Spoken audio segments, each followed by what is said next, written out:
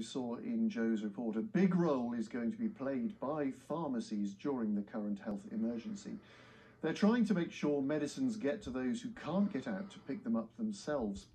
In one part of Nottinghamshire, a pharmacy has just reopened, which will also mean anyone still collecting their prescriptions won't have to travel quite so far. Here's Tony Rowe. There are cobwebs on the gates of the health centre, closed since last week, with NHS resources diverted. A good time then for the pharmacy to reopen in Nuthall. Red tape cut by the MP to speed it along. I recognise how useful it would be to have a pharmacy during normal times, but during this pandemic it's absolutely essential. This is the first time the pharmacy shutters will have been open for 5 months on the estate.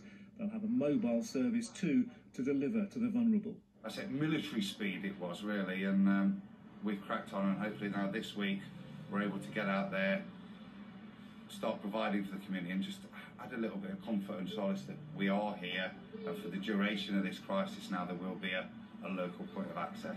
It's reopening at the back of another vital lifeline for the community here, a corner shop. The pharmacy will enforce strict distancing. All the key workers, the frontline workers that were in the NHS, we're doing our bit. We're here to support the community. So we just need that the community realise what we're doing and if they can be sensible all round. They say they are here to reassure people.